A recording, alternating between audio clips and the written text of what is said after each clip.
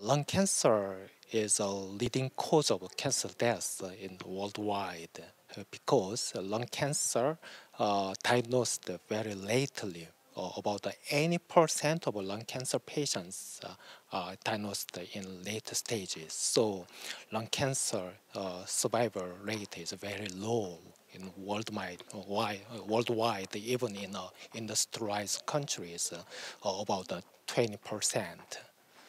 So, early detection of lung cancer is very essential to reduce the lung cancer mortality and prolong the lung cancer survival. Previously, very long time,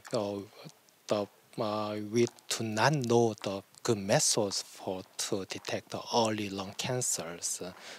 Japan tried to test a simple X-ray to detect the early of lung cancer, but they failed.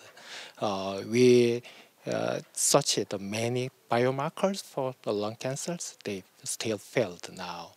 But recently, the many of studies suggest low dose CT scan can detect the early lung cancer very effectively, and the comparison studies in the U.S. and European countries reported the low dose CT scan can reduce the lung cancer mortality in very high risk populations with a high smoking history.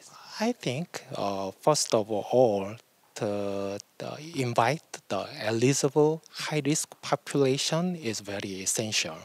And because the lung cancer incidence is very high in the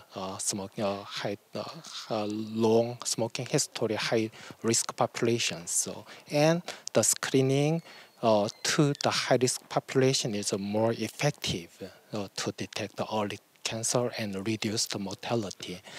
The other things are CT scan, first line examination detect and confirm the lung cancer not very effectively because lung is very hard organ to take up biopsy tissues.